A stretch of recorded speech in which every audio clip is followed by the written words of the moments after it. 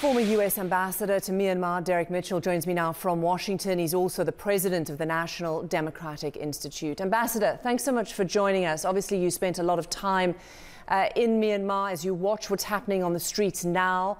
What do you make of these protests? Well, I mean, it's steadily escalated there. It doesn't surprise me that people were going to push back. These are very proud people. These are very, strong and thoughtful. A lot of young people in the streets. It's encouraging, it's inspiring, but it also, I think, fills you with some dread if you know what happens in Burmese history, that the street demonstrations have led to violence. And I really pray that it doesn't happen again. But I think it's inevitable that people will be pushing back against this coup that I think touches the hearts of everyone. What is China's role in all of this, and particularly in the aftermath, in what happens next?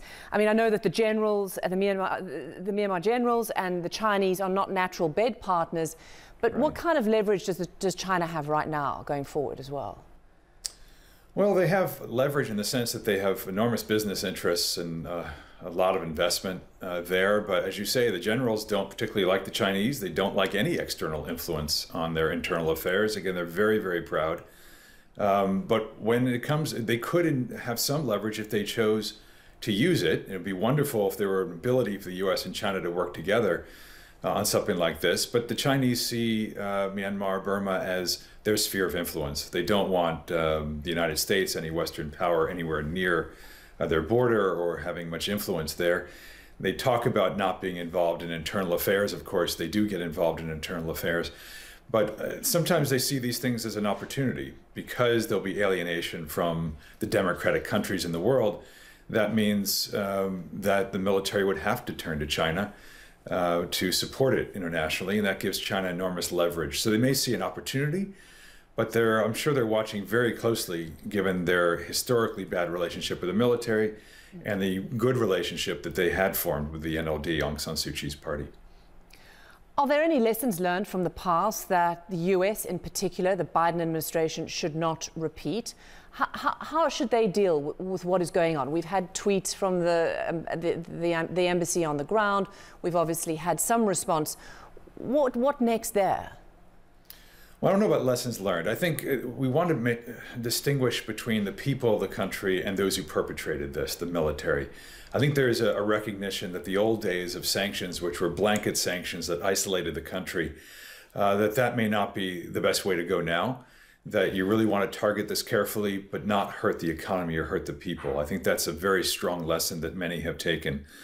I think also engagement is very, very important, that we have in fact established a record of engagement in the past 10 years.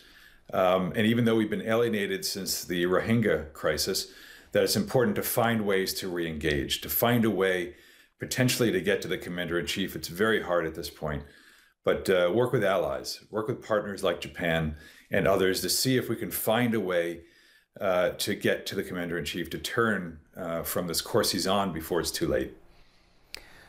So I know that many people who have watched this will agree with you that they would prefer targeted sanctions, not blanket sanctions.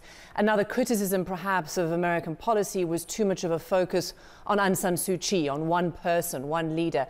How important is it to look at these protests or the opposition as more broad? Oh, you absolutely have to, and we always did. We had relations as we could, even before the opening, and certainly after the opening when I was ambassador, first the envoy, then ambassador. We had very strong relations with civil society, with the media, with political parties across the spectrum.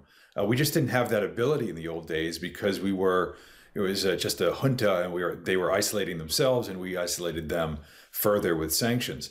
The reason why there was such an attention on Aung San Suu Kyi was maybe twofold. One is she's a charismatic figure. She represents the democratic hope of the country.